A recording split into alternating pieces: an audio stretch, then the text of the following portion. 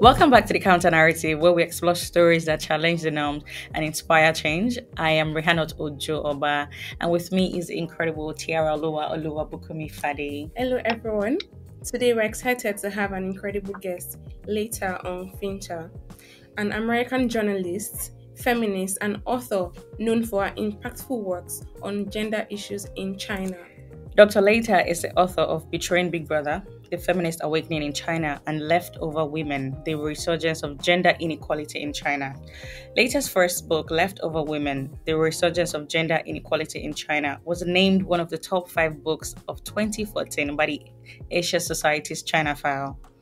And the release of the 10th anniversary edition of Leftover Women, early review of books decried the book as powerful and provocative.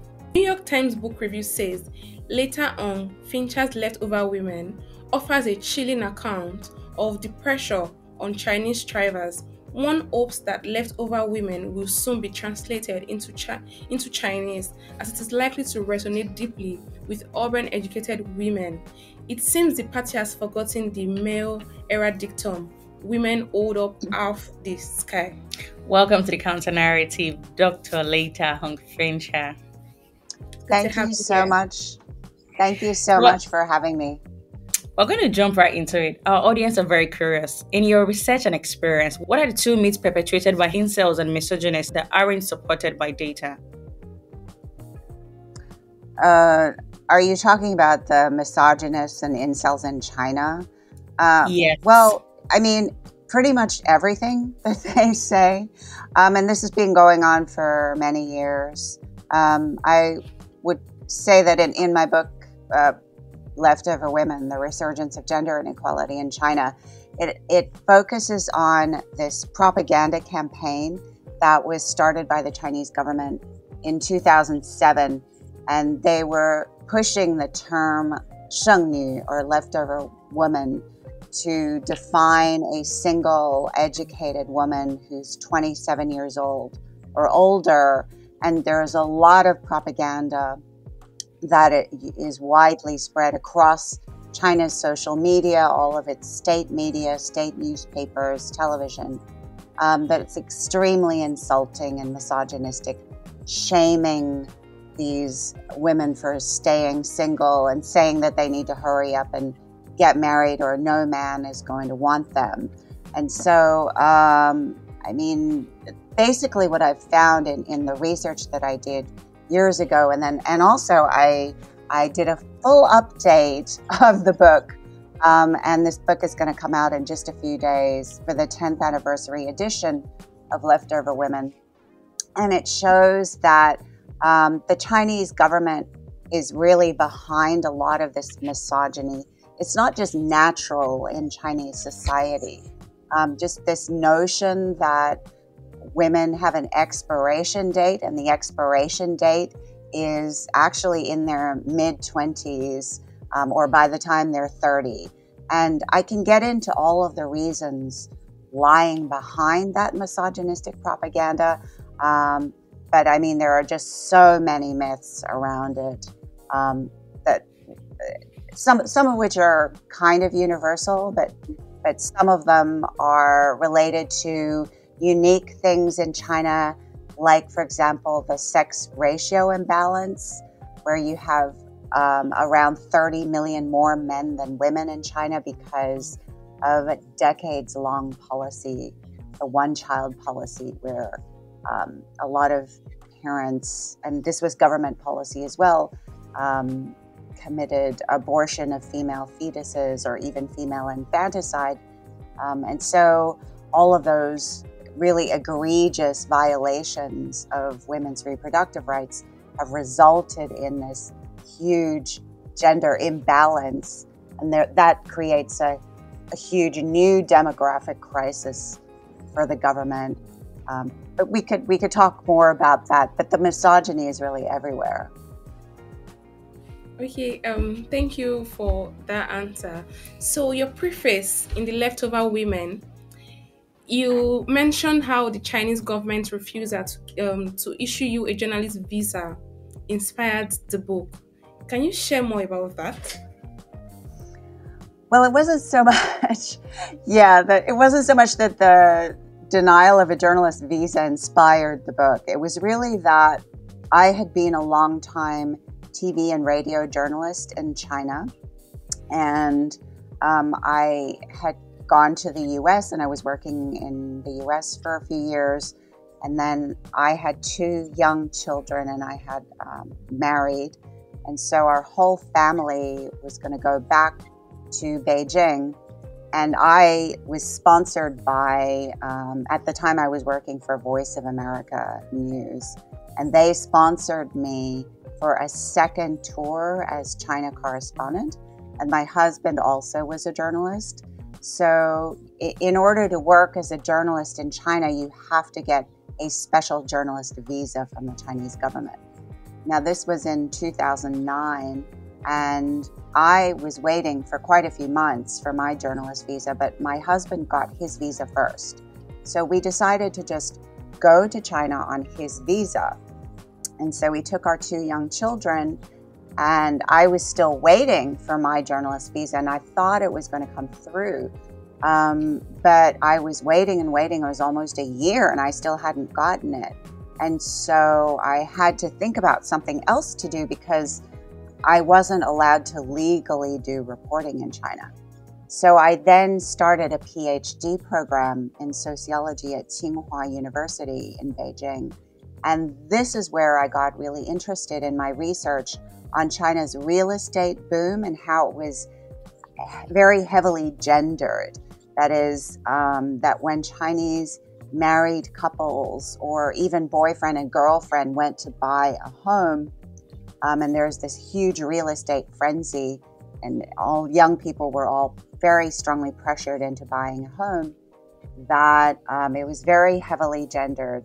And I started to encounter a lot of young women who I discovered had handed over their life savings to their boyfriend to finance the purchase of a home that was supposed to be the couple's marital home. But then the home didn't have the woman's name on the property deed. And at first, when I heard about this for the first time, I thought, wow, why would such an intelligent woman allow this to happen? Why would she agree to hand over her life savings to a boyfriend and purchase a home without her name on the deed? But then the more interviews I did, the more I discovered this was incredibly common. It was very shocking to me. And so I did more research into the phenomenon. I did a lot of interviews with young women and men. And this is where I came upon the widespread term leftover woman, because so many of these young women I interviewed said, well, I'm at that age, I'm in my mid-20s, or I'm already in my late 20s. Some of them might have been in their very early 30s. Most of them were still in their mid to late 20s. And they said, there's a lot of pressure. I need to get married, because if I don't get married now, then I'm going to be a leftover woman. And that's how this whole huge research project kind of came into being. And this brings me to my next question. The concept of the leftover women is quite prevalent in Nigeria and Africa. Do you think that there is a link between traditions and the idea of marriage and family being a woman's greatest achievement, especially compared to the Western countries? Yes. I mean, I've certainly, since this book first came out in 2014, so it's been almost 10 years, I have been approached by a lot of women from around the world. It's definitely not just China. Certainly other young women in Nigeria as well have reached out to me as well and said, this stigma about being single as a woman is really strong where I live, and it's very strong in a lot of countries. I mean, in fact, even, I live in America, I'm in New York, and just the other day in America, a major American newspaper came out with an editorial saying that America has a marriage crisis. There aren't enough young people getting married, and that women are supposedly better off if they're married and have children. So this is not a problem, certainly, that is unique to China. But getting back to your question about the culture, there are some countries with an incredibly strong patriarchal tradition. And China is one of those countries where Confucianism is the traditional philosophy that is extremely patriarchal. And for centuries, it was these Confucian beliefs that women were subordinate, and that basically as a daughter, you had to obey your father. As a young woman, you were supposed to get married, and then you were supposed to obey your husband. And as an older woman, as a mother, you're supposed to obey your son. It's very strictly hierarchical, and this is in part of Confucian ideology passed down through the centuries.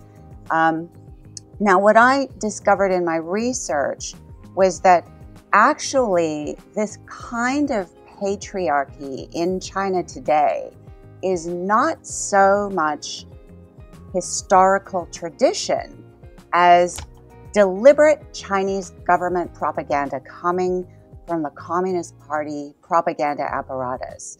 Because China's history is unique because of its communist revolution. In the years leading up to 1949, there was this civil war, and there were the communists fighting the nationalists. And so the Communist Party at the time, especially in the 1920s, right after the Communist Party was founded in China, they were actually very feminist. They used feminism as a rallying cry to recruit women to the communist cause. And a lot of young women joined the communist revolution not because they believed in communism, but they wanted to be free of their families in many cases. They wanted to be free of this pressure to marry and have babies and lead a very traditional life as confined to the home. And so communism was a radical break from that. And then in 1949, the communists won. Mao Zedong founded the People's Republic of China. And really, that Communist Party completely overthrew traditional society. And in the early communist era, I mean, one of Mao's most famous sayings was, "Women hold up half the sky." And so the official policy of the Communist Party in the 1950s and 60s, all the way through the end of the 1970s, was women all need to work. Women need to go into the workforce. They also need to be assigned managerial jobs. And so this was seen as urgent and important for the communist revolution to build this new nation so that women could contribute to the industrial development of this new communist nation. So that's what is so fascinating about what's happening in China, is that China's own communist history completely overthrew the traditions of patriarchy and sexism and Confucianism. They completely revolted against those traditional beliefs. And so as a result, China had probably the highest female labor force participation rate in the world. And what's happening today, what has been happening for more than 15 years, ever since 2007, and this leftover women propaganda was disseminated by the Chinese government, has been a new, complete about-face by the Communist Party, which today is heavily male-dominated.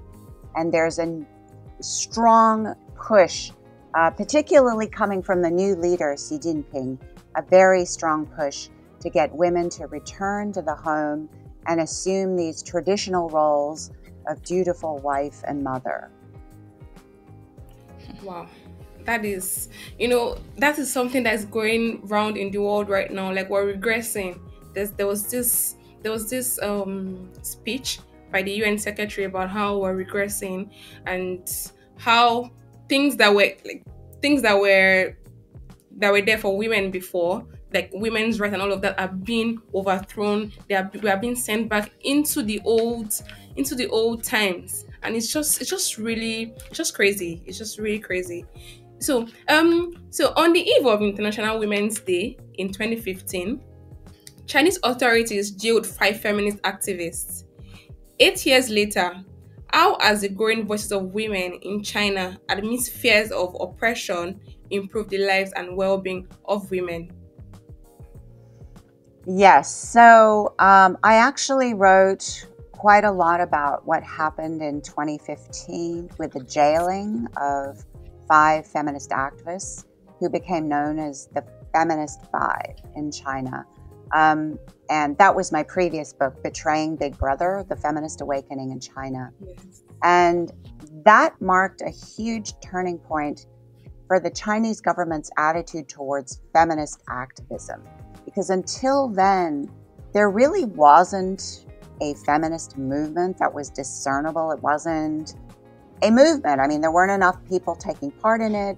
There were maybe about 100 feminist activists who were doing regular kinds of protest performance art, they called it, on the streets, drawing attention to things like domestic violence or gender discrimination in universities or sexual violence.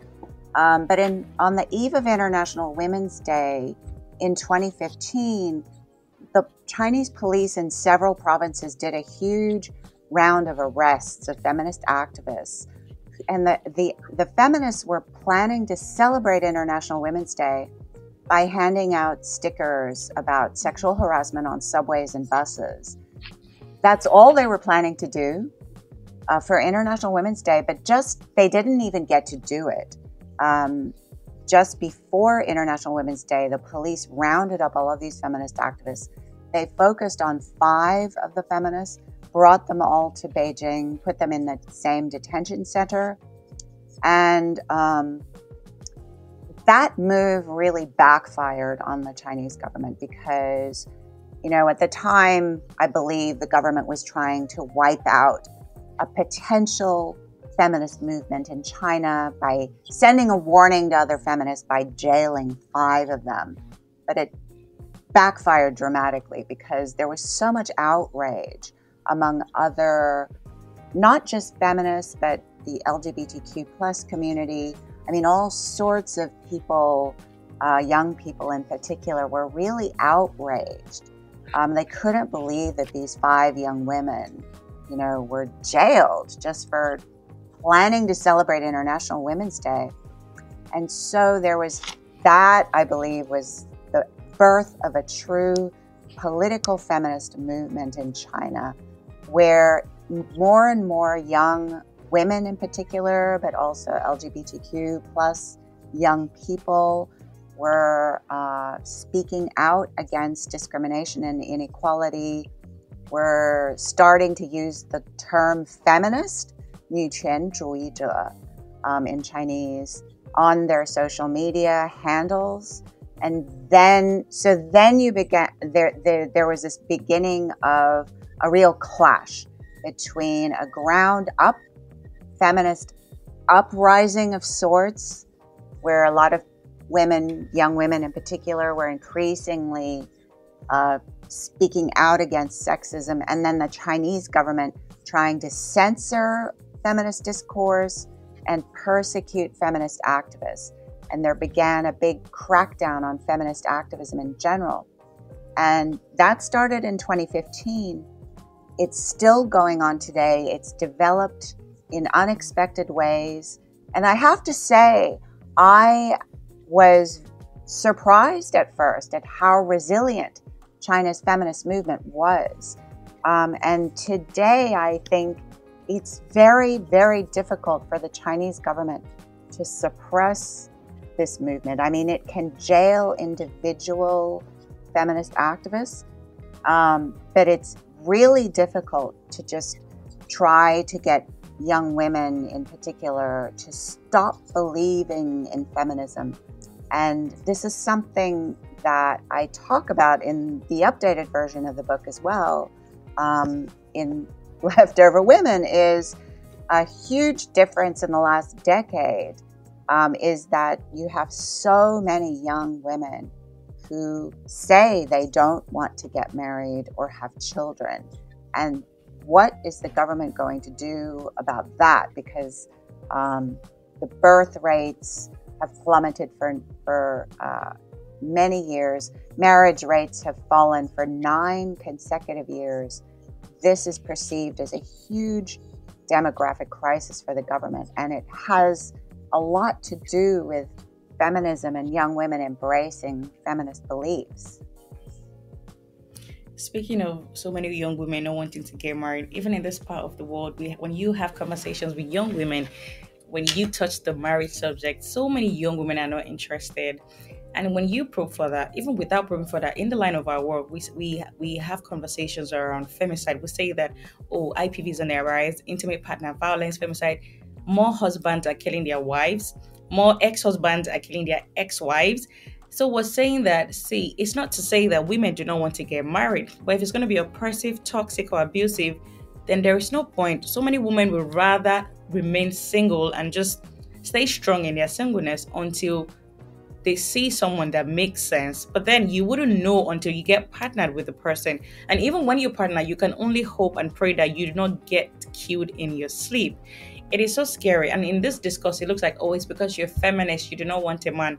And women are saying, no, it is just that we just need so many men to learn to treat women better with dignity, kindness, respect, and compassion, and just let women's voices be heard. If we're advocating for ourselves, it's not to say that there's a hate on men. It is just to say we want to leave a world free of violence. So really, that was really a lot from you. That was so bulky, really. Thank you so much for that.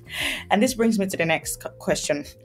Despite more women becoming breadwinners, they still bear the brunt of domestic responsibility. So how can society address this to prevent married women from breaking under this heavy load?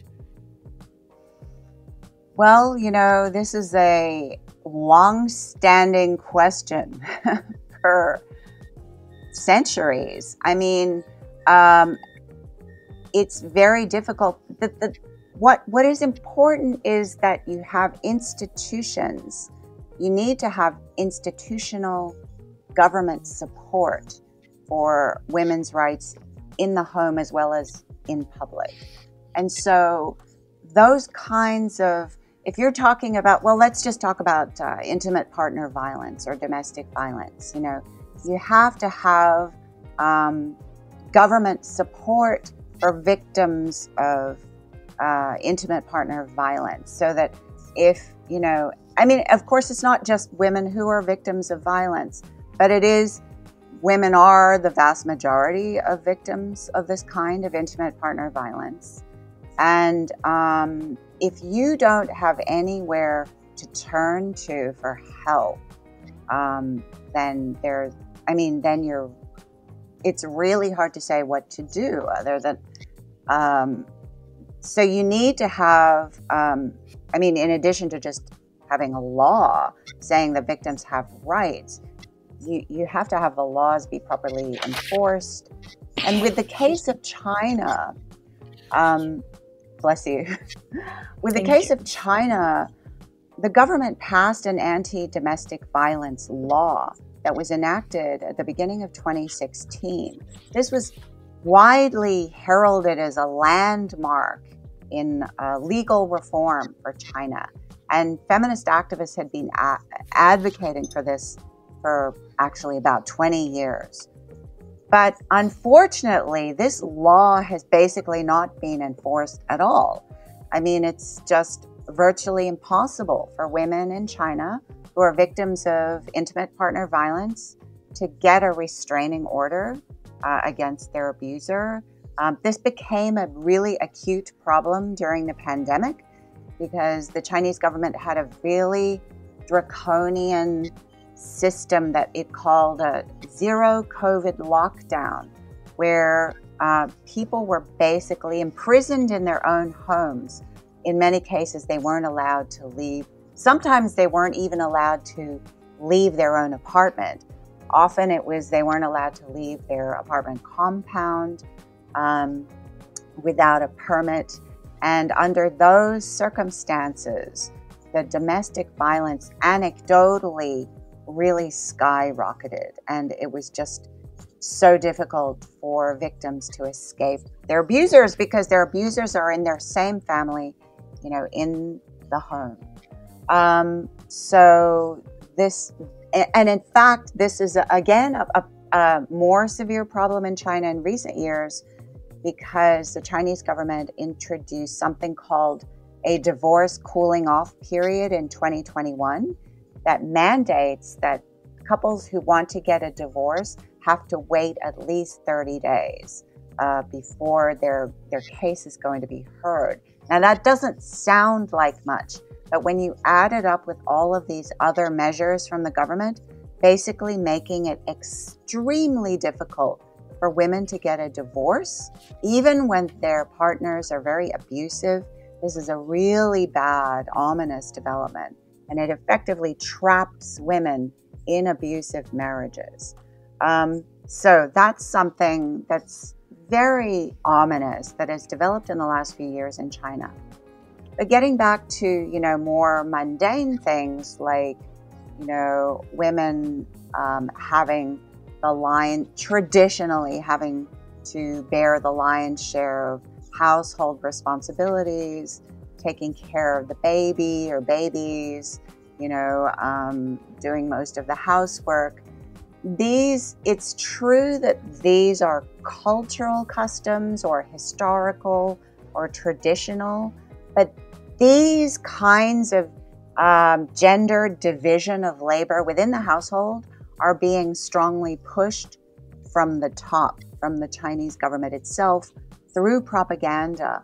And so, what do you do when all the propaganda coming from the government is telling you that it's a woman's natural duty to be a good wife and mother in the home and to take care of the family and take care of the household? I mean, this is something that a lot of young women in China are really pushing back against.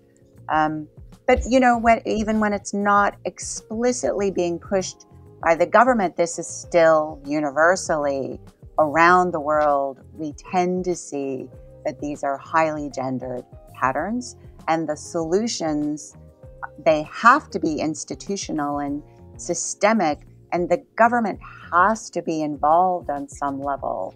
I can give you another example of women's participation in the workforce.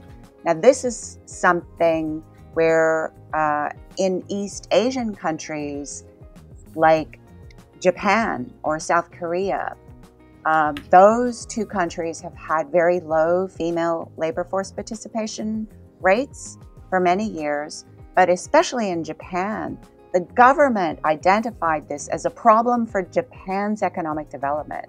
And so the government introduced, this was under previous Prime Minister Shinzo Abe, and they called it womenomics, these measures to try to encourage companies to hire more women, to get more women into the workforce. Japan has actually been able to raise the female labor force participation rate somewhat. It still has work to do, but contrast that with China, that's not happening in China. The Chinese government, if anything, Xi Jinping, the ruler of China today, has just come out and said, women need to return to the home. We need to focus on marriage and childbearing. This is a woman's duty in the new era of China, which is under Xi Jinping. And so it really bodes very poorly for women's rights in China. But as you rightly said, this is a problem that we've seen in many countries around the world. There has been some progress, but there's also been a lot of regression. And China is one of those countries where women's rights have noticeably deteriorated. And this is the direct result of Chinese government policy. Okay, thank you for that. But we the question was about like how do we help women? How do we as a society work together so that women can, because women are taking the bulk of the chores in the house, and they are also working regular jobs where they bring in money, and a lot of them are even breadwinners. So they go to work, come home to cook, take care of the children, and all of that. So you mentioned that the government has to be involved in helping women in this case, but are there other means that we can fight against this? Yes. Well, of course, if you're in a relationship, if you're a married woman and, you're unhappy with the division of labor in the household, of course, as the woman, you would want to talk to your partner about it. I mean, of course, there are same-sex households as well, and there's going to be a division of labor in same-sex households as well. But it is traditionally male-female households where the woman tends to take on most of the household labor. And so, of course, I mean, everywhere women are speaking with their partners and saying, why do I have to do everything? You need to do more. And of course, you need to have a willing partner. If you don't have a willing partner, well, it's really difficult. And so in that case, you might want to consider divorcing. And this is why if the government is making it really difficult to divorce, then you're kind of trapped in that situation. But this is why I said that there has to be a systemic solution, because just for one individual to speak up and try to fight for her rights is exceedingly difficult. What you need is all of society to support you in many different ways. So you could have friends who support you. You can have government regulations. You could have things like a government saying that there is mandated parental leave or mandated paternity leave.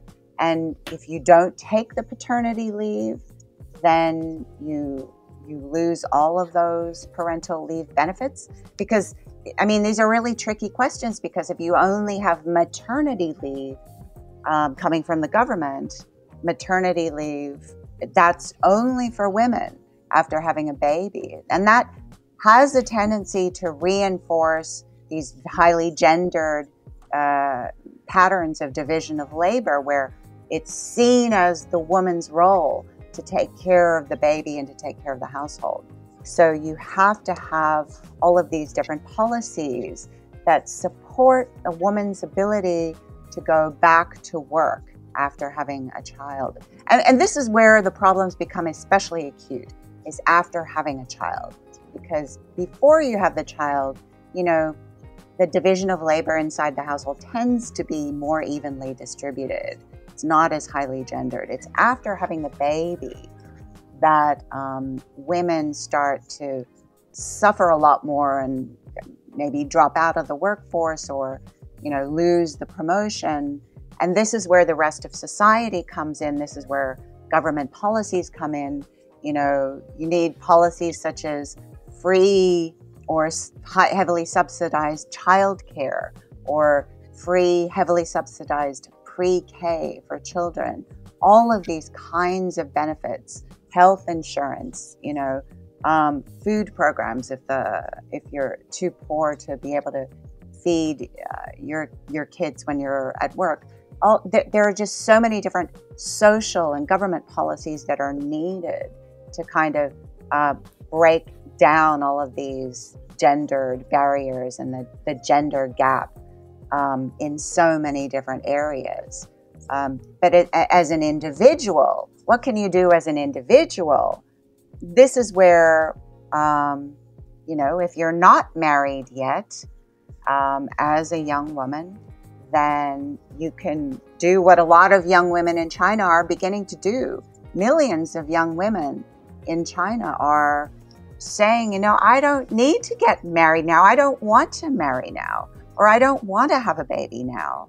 And they're coming under intense pressure from their own parents, their elders, who are putting very heavy pressure, making them feel really guilty, as though they're not honoring their parents, or they don't love their parents if they don't get married. And a lot of young women feel this pressure very deeply, and then they'll say, okay, well, I'll marry because I don't want my mother, I don't want my father to suffer so much, because my staying single is causing my relatives to suffer. But that's simply not fair. It's just not fair for the young woman. But as an individual, if you're not married, this truly is the best thing you can do for yourself. If you don't want to marry, don't. And don't have a baby. And you do need to be aware that once you marry and once you have a baby or more, it's more and more difficult to extricate yourself from all of those really tricky, very heavy layers of gendered oppression. It's very, very hard. And so the earlier you start to recognize how sexist and misogynist society is in general, and then you try to make your own individual choices, bearing that in mind, then you'll have a little bit more protection. Oh, thank you very much for that response. So in the Leftover Women, you discuss how women in China are starting to reclaim the term leftover. And is there a point where women should refuse certain labels? Because we've had to reclaim a lot of slurs in the past. Is there a point where women should start refusing and fighting against these labels? Well, absolutely. I mean, I was just pointing out that there are a lot of women in China who don't use the term 剩女 or leftover women at all. And they don't want to use it because they say this is too sexist. I'm not going to use it. I was just really pointing out that there are also a lot of women who make fun of it, or who, repurpose it as a symbol of pride. And I think that all these different forms of resistance are all valid. So it just depends on the individual.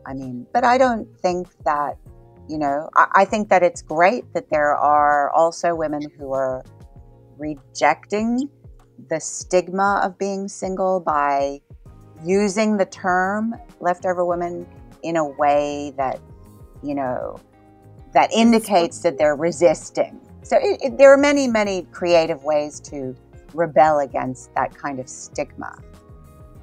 Okay. Yes, that makes sense. Thank you for that answer. Because in a society like us, when a woman insists on being single, she's seen as stubborn. She's seen as someone that does not want to contribute to the society. Because when you get married, you're expected to have children. So if you're saying that, I want to remain single, they ask questions like, are you saying that you do not want to have children? They remind you that if your parent didn't have you, you're not going to be here. And women are saying that, I see the workload that my mother, my aunties have done. And it's mostly women, girls, that helps with children more than men and fathers. And so many girls are saying, since I was 15, 14, I have been raising my nephew, my niece, my neighbor's child, and I am burnt out as a child. So having to say that if I get married, I would have to have children, it means that there'll be continuity in the domestic and childcare. And women are saying, no, I do not want to be a part of this. And when you say that, it is, the attack as bitter feminist. And we're yes. No, it's because there is no equality in partnerships. When you're talking about maternity and paternity leave, so many women will say that, they do not even want their partners to come to be on paternity leave, because they end up caring for the newborn themselves, the husband, and the bulk of the chores. So the gender inequality is really one of the leading causes of women saying, you know what, I'd rather be single. Yeah, absolutely. Because Absolutely. women are so many women are tired. So many women and girls. You could be you're single and you're seeing what the amount of chores. As a single person, you'll do lots of chores. You now say to yourself, add one child, a grown-up man, another child, then another, and you're just like, at what point is this going to end? And in a society like ours, and I know so, and in other part of the world as well, there's some chores that when a man does, they say praise him that, for it. yeah, or they say it feels like you're emasculating the man. Like, why should your husband do this? And we're saying so many women are co-breadwinners. For some reason, so many men want women, their wives, to ease their burden. But when it comes to domestic and childcare, it should strictly be the woman. So the conversation is, what can you tell a single person that will make her get married? Like, convince me in 5 seconds, and then you see that so many people do not have what to say. It is just chores and chores and chores, and so many men refusing to say, I will not do this. It is your job. It is your job. But when it comes to finance, you want me to help you. It's so unfair. It is so unfair. It really is. Oh. Those are the kind of conversations that we have, really. Yeah. And the thing is, I mean, a lot of young women in China are also having those conversations now and saying, you know, this is, why should I get married? I mean, there are so many young women. I mean, you know, I keep talking about China because that's where I did my research. Yes. And it is very pronounced. I don't really feel in America that there is as strong or very passionate resistance to getting married in America. It's just not, I don't see that. But in China, it can be very militant, actually. But there's a wide range of opinions among young women. So you have, I would say, most of the young women who don't want to get married. It's not, as you were saying earlier, it's not because they don't want a partner. You know, they would like to have a partner who really believes in them, who would share all of the household duties equally, who would support them in their career dreams or educational dreams. But so many of these young women haven't found a partner like that. And so they say, well, why should I marry then? I mean, of course I shouldn't marry. And they're making the correct decision. And they also don't want to have a child yet. Or some of them say when they're very young, and I've definitely interviewed women who are very young, in their their mid-20s, who say, that's it. There is no way I am ever going to marry or have a child, because marriage is a living hell. Marriage in China is a living hell. It's just a patriarchal trap. And it doesn't even matter who the partner is, that the whole institution traps women. And this is something that is not entirely unique to China, but almost. It's rare to be trapped to this degree in a marriage in China, because now the government has made it so difficult to get a divorce. But the thing is, you know, that these beliefs, misogynistic beliefs, sexist beliefs, that it's the woman's job to just maintain harmony in the home. It's the woman's natural job to do all the housework, do all the cooking, you know, take care of the children. These kinds of gendered beliefs and these traditional gender norms are virtually universal, actually. They are very universal, and that's why in conversations when women say, "Oh, I got married and I lost myself," we can use the word trapped. It's just like you get married, and for so many women whose partners do not support their dreams, you lose focus of who you are and what you have intended to be before marriage. Things will change, and if you do not have a partner that's constantly supporting you to get degrees, to go to school, to empower yourself, it'll be really hard and miss all of the house chores and domestic and childcare you have to do. So, I mean, so it's unfair to actually say to a woman that she's left over. She's saying, you know what, I want to be partnered, but it has to make sense with someone that makes sense. And until I find that, I will remain single. And this brings me to the conversation of pay gap. Your book highlights how property laws in China contributes to a wealth gap and increases women's dependency on men. Do you see a way to close this gap in the future? Yes. So this really is unique to China. And this is something I studied a lot and wrote a lot about in my book, Leftover Women, is that because China has had this really hot real estate boom that has driven economic growth for, it's played a major role in economic growth in the last few decades. One of the trends that was very pronounced one decade ago when I started doing my research was that women were really shut out of the accumulation of residential real estate wealth through several ways. One was that the parents of daughters sadly really discriminated against their own daughters. So parents were, by and large, a decade ago, extremely unwilling to help their daughters buy a home. And if the daughter had a brother, then the parents would help the brother buy a home and they wouldn't help the daughter. And this was seen by these young women who had brothers who were getting financial help from their parents, but they weren't getting the financial help. You know, a lot of these women just said, that's just the way it is. There's nothing I can do about it. And yes, I want to buy my own home, but I can't afford it because my parents aren't helping me. Even some cases where parents only had one child and their child was a daughter.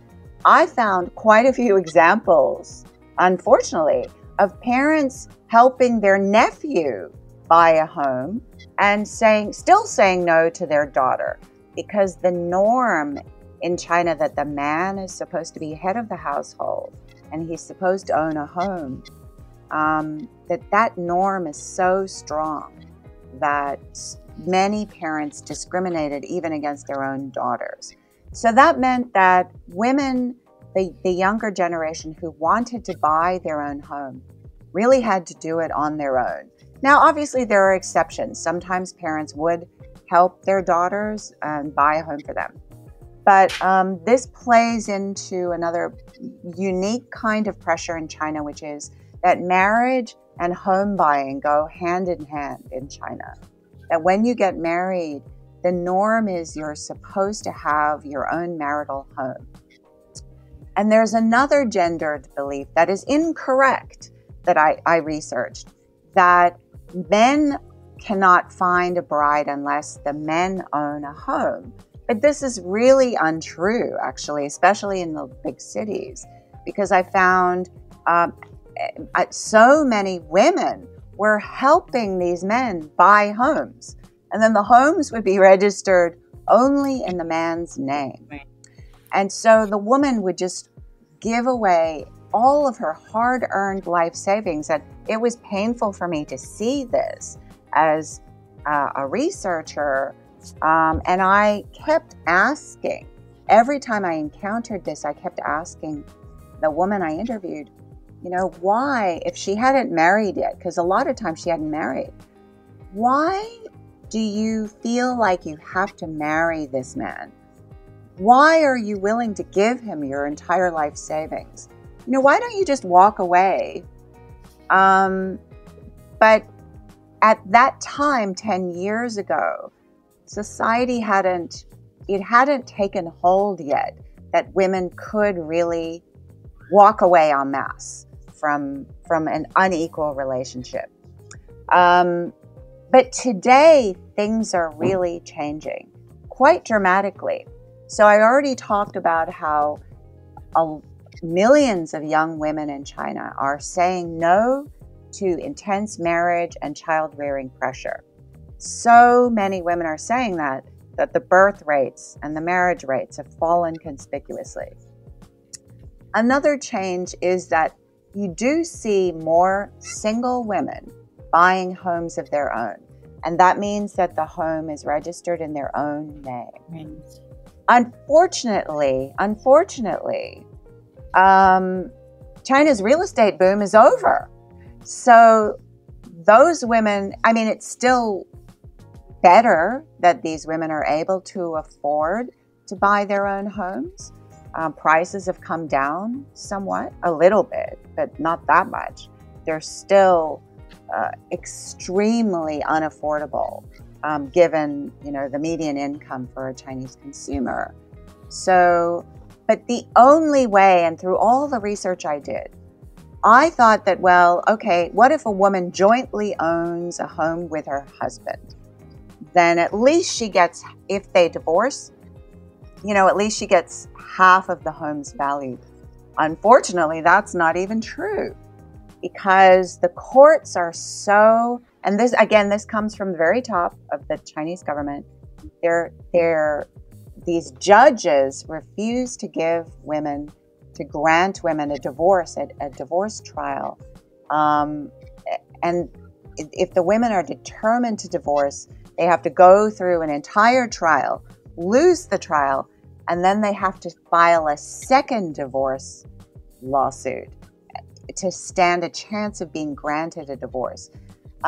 Meanwhile, most divorces, even when the property is jointly owned, the property goes to the man. And so does the custody of the child or children, especially if the child or the children are boys. And so this is another way in which things have become much more dire for women's rights over the last decade. But on the other hand, the really good thing is that there are more women finding ways to resist individually, to either say, no, I'm not going to marry or have a child to begin with. I mean, maybe they'll have a long-term partner, but they don't want to enter into this marital institution under which women's rights are simply not protected in the marriage institution in China. But in terms of keeping your property wealth as a woman, you have to register the home solely under your own name. And that is not easy to do because these homes are really expensive.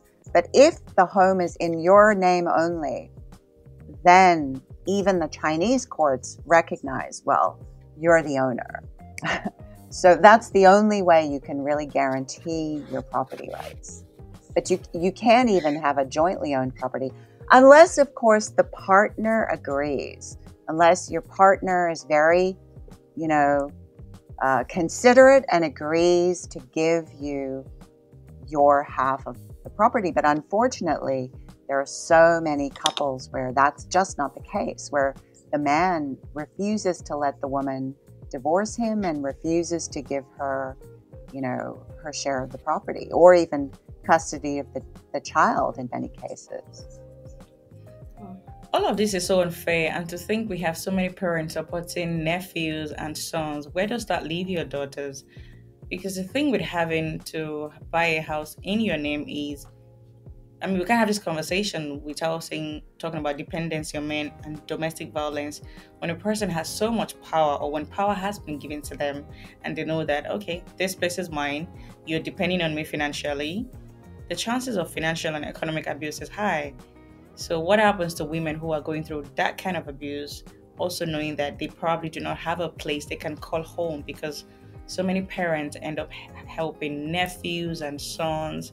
It's really heartbreaking. Like, so many women's stories all over the world, they may not be the same, but there's always some similarities, and it feels like women will keep fighting for their rights every single day in every institution, in the religious space, workplace, even in the marital institution. It's just so heartbreaking. You don't want to be called leftover woman. You're trying to put in the work of, you're trying to then get married, and we have all of this endurance. It's just so heartbreaking. It's so heartbreaking. It is really hard. It is really heartbreaking, but I have to add that I actually feel very encouraged in China by the recent development of really millions of young, educated women who recognize that society is very sexist. Because 10 years ago, more than 10 years ago, when I was doing research, that was not the case. It wasn't the women that I interviewed 10 years ago or more, when I was originally doing this research, a lot of them felt hopeless. That these were women who had not married yet. And this is where the hope lies. If you haven't married yet, you can control. You decide if you're going to marry or have a baby. That's up to you. Nobody, as yet, nobody can force you to marry or have a baby. I mean, you know, unless we talk about abortion bans, which we see in America now, and that is a huge problem. And this is where, again, the government plays a really strong role. But in China so far, abortion is not yet banned. But I think, you know, in the future, we'll see, because the government is so determined to push young women into getting married and having babies that, you know, we just don't know. They may ban abortion. They've already made it really difficult to get a vasectomy. It's very, very difficult now. And this is a recent development in China. So that's less controversial than abortion restrictions in China. But the thing is, I am very heartened by this new trend of young women in China saying, I don't have to play this game. I'm not going to get married. And in fact, even some young women who have found somebody they really love and want to be their partner, even some of those women are saying they don't want to get married, that it's fine with them to just have a long-term relationship, but they don't want to enter into that legal contract, because that legal contract, or the institution of marriage in China at any rate, is really a trap, because they can't get out of it. And then you get into property ownership, you know, custody of children. But if you don't get married, you know, that's a decision. That's an individual taking control of her destiny. And I didn't see a lot of that. 10 years ago, I definitely saw some of it. I mean, there were very militant young women who were very militant feminists and said, I'm never going to marry because, you know, marriage is a trap. But that was the exception 10 years ago. Today, there are so many women, it's much more common to just say, you know what? I don't care how much pressure you put me under. I'm not doing it. I'm the one who gets to make the decision. And that, to me, really gives me hope, because I think even in an autocracy that is so tightly controlled, where you don't have press freedom, you don't have internet freedom, you don't have freedom of assembly in China. But this is one area where the personal is truly political in China. A young woman deciding to make a personal decision not to marry, that's a political decision, actually. Collectively, when you have millions and millions of young women in China making that same kind of decision, then it becomes a political form of pressure on the government. And that really does give me hope. Whereas 10 years ago, I felt, why aren't these women walking away from an unequal relationship? I wish they would walk away. And today, more and more of them are walking away. So what you said about young women becoming more enlightened and demanding for equal rights is same actually in Nigeria, because you see a lot of young women, you see 18-year-old, 19-year-olds, they are very aware, and they're standing on business for their feminism. They're not playing around. You call them militant feminists. Yes. That's the way they are also here. So it gives us hope that we have younger people who believe in the equality or the humanity of themselves, and they are fighting hard to make sure that people know this. I know a lot of young people who have said, a lot of young women who have talked about not getting married or having children. It's and they're young, 20, 21. They're saying these things. So I think for me, it gives me hope that we have younger people coming behind us who are secure in their humanity, and they just want people to know that I'm equal to any man out there. So it's really very very inspiring, very amazing. So so we would like to, this conversation has been very enlightening. It's been really enlightening. Thank you for coming. And so let's ask you, what words would you leave with our listeners? What are your final words to our listeners out there? Well, I would say, be true to yourself. I think this is really important, especially young women who are getting this intense pressure to do something that, they really don't want to do, but they feel like they're not going to be a good daughter, or, a lot of it is pressure from your own parents, at least in China. Admittedly, I haven't read a lot about the situation in Nigeria, but I would imagine. Yes, it's right, the same here. That the most difficult kind of pressure, I think, is when it comes from your own mother or father, who, especially if you have a good relationship with them and you really love them, and your beloved parents are telling you, you're causing us pain by doing this. Why are you hurting us in this way? Why don't you do the right thing and find, a nice man, or don't be so picky and just get married because you're causing us pain. And the thing is, it's not your fault. The young women, it's your life. It's your life to lead. And you only have one life. And yes, you're young, but it's very important to do what you want to do. Be true to yourself. And in any case, even if you have found somebody you really love, be careful. You don't need to rush into marriage. But it is, it's a very, unfortunately, still a very sexist world. And marriage and then having children can be something that you can't foresee the consequences. But because it's a very sexist world, it becomes much more difficult to be true to yourself later. So just take your time and do what you want to do. And, you don't have to succumb to all of that pressure. That's what I would say. Thank you, Leta, for sharing your insights and experiences with us today. Your work continues to inspire and educate many around the world. To our listeners, we hope this conversation has enlightened you and sparked a desire for change. Remember to subscribe to the Counternarrative for more thought-provoking episodes. You can follow us on Instagram at the Counternarrative Podcast and on Twitter at the CN_podcast. Stay informed and empowered, everyone.